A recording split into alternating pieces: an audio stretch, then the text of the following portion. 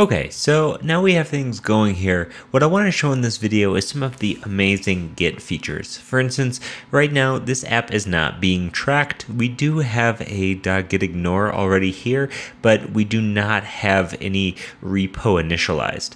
Now, one of the cool things about this application is that we can come in here and simply just, you'll notice by clicking on this logo over here, which is our source control, you could choose your source control. Ours is currently set to Git. That's the only thing we have installed, and we can just click Initialize Repository. Now, by clicking Initialize Repository, it's basically showing us all of the tracked and untracked files. Now, what we could do is we maybe want to start adding and tracking some files. So if we want to stage all of our changes, we could just click this plus. And if there are anything we don't want in there, we could always click this minus. What it's giving is a beautiful interface for all of our different changes in Git files, right? So at this point, everything has been added. There's nothing here that I don't want to add. No settings or something like that that shouldn't be made public. And what I want to do is type in message, which is just initial. And after having a commit message, I can just click this checkbox, or of course command enter like it says here, and it commits. And just like that, all of these files are being tracked. So now what's interesting is that without us doing anything, let's see when I make modifications to this file and I save it, you can now see that app.js has an M next to it as it's been modified.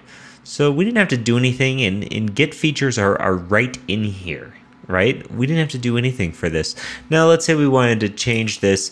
We can add in just a new constant variable down here. Const name test is equal to hi. I'm obviously going to delete this later because this code is for another series, but you can see we have this being added here. And now it's the fun part. We can actually, let's say we want to see what changed from the last commit to this file. Maybe something went wrong here, the code's not working. We knew it worked in the last commit.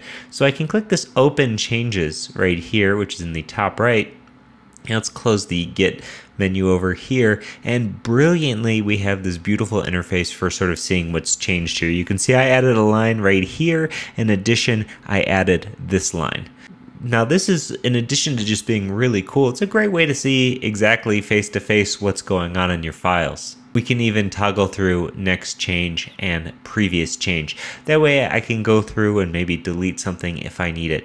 Now I can close this, and you'll notice it gets rid of that entirely.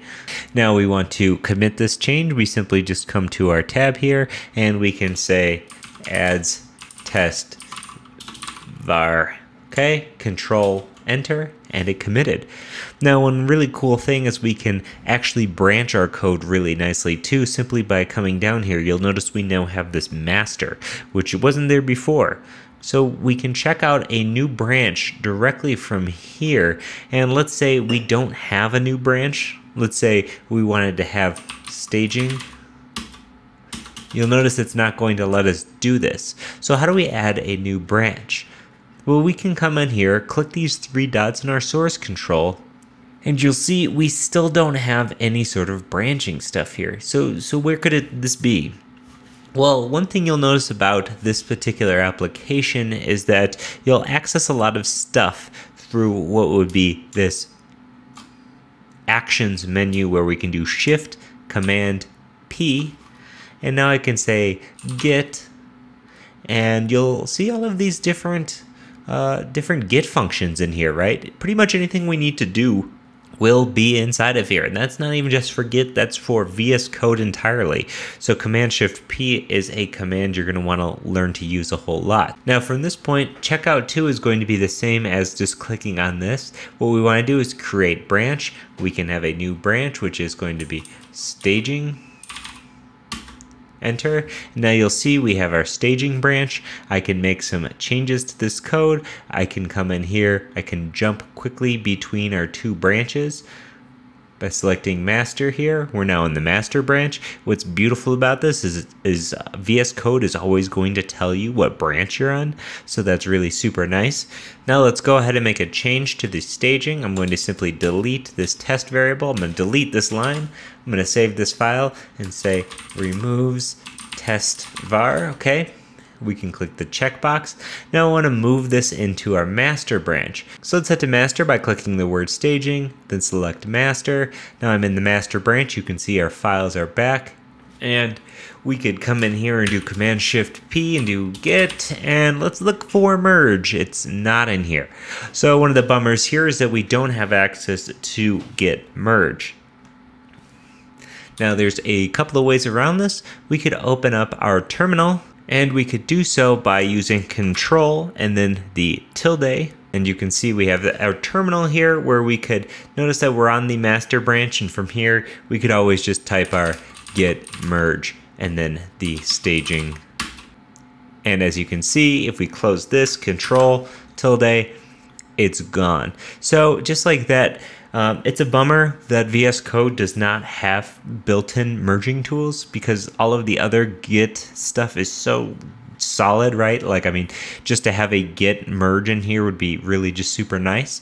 But what's cool about VS Code is that when it doesn't have something like that, and you know, I mean, that's something you could do via terminal anyways, we could always just do control tilde, open up our terminal and get it done the old-fashioned way. So certainly a bummer there that the interface doesn't have a git merge, but having access to the terminal works really, really nicely instead.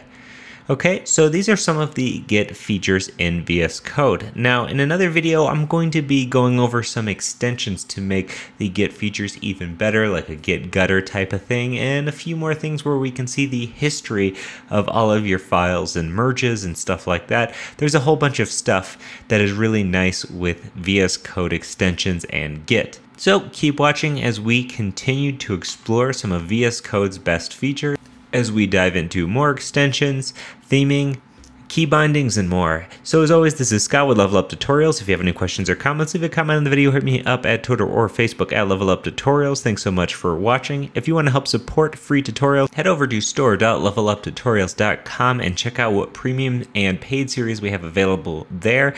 Or you could become a Level Up Pro and get access to a whole bunch of stuff that is not available on YouTube. A bunch of really high quality series, including Meteor and React for Everyone, both parts 1 and 2, where 2 we dive into all of the intermediate stuff going on with Meteor and React, and a brand new React Native series that is coming very soon. So keep your eyes open for that. Thanks so much for watching, and we'll see you in the next one.